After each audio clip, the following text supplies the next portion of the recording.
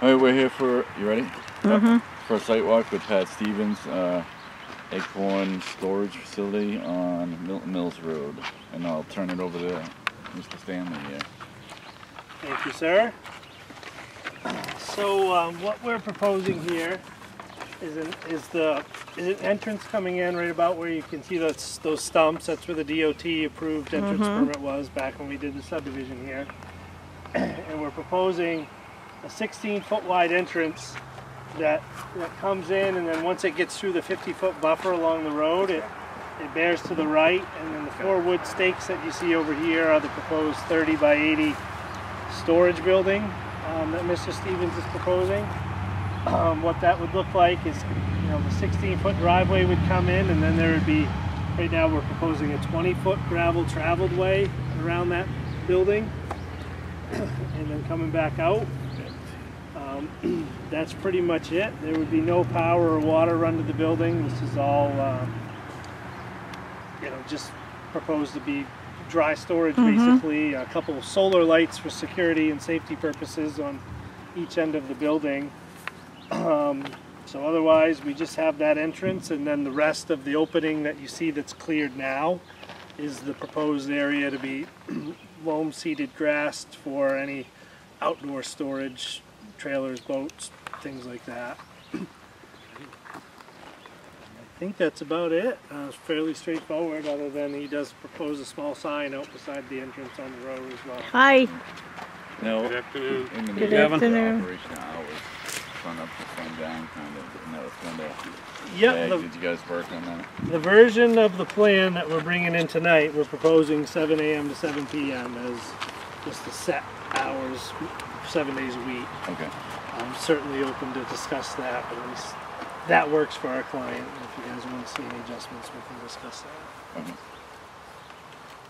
that. Okay. So, Gavin, just quickly, I know you missed the very beginning of it. So, the DOT approved entrance is right behind those stumps. Yeah. What we're proposing is coming into about that stump pile through the 50-foot buffer along the road, and then banging a right, 16-foot wide entrance, and then a 20-foot traveled way kind of around these 4 wooden stakes at 30 by 80 building. Just proposing that be a little gravel loop around the building, and then everything else in this area that's already cleared would be what we proposed to loam and seed for that outdoor storage area that we had discussed at the last meeting.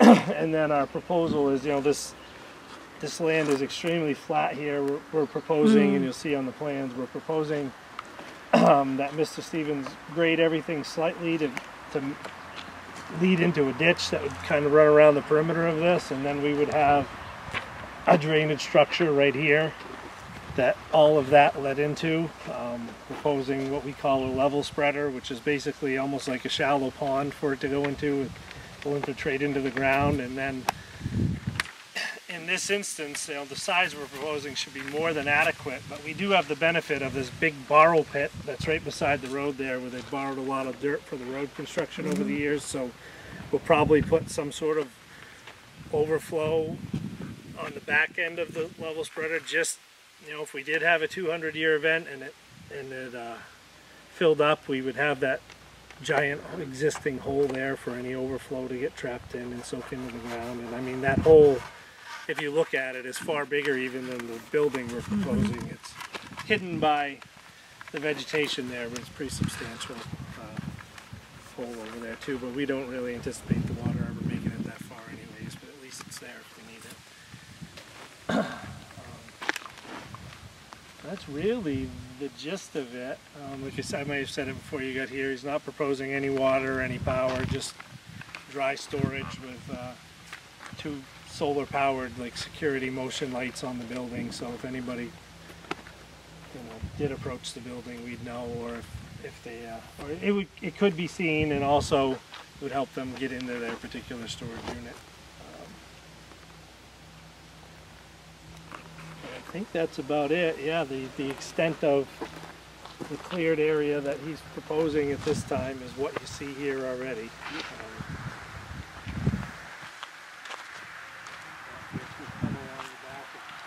Hill and right across the face of these trucks. I don't know this red vehicle and drainage structure right there. And that access will get all revegetated.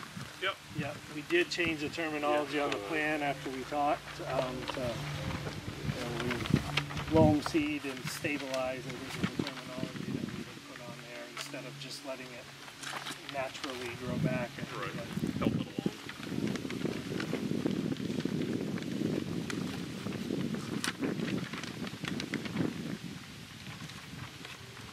Anybody have any specific questions for myself or Pat?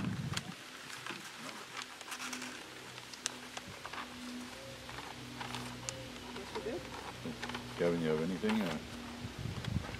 No, I mean, if there's anything we talked about at the meeting, I think we've seen everything we need here. I mean, it's pretty straightforward. Yeah. I guess that's it then. So, Okay. Appreciate it. All right. That's it. Thank you. Okay.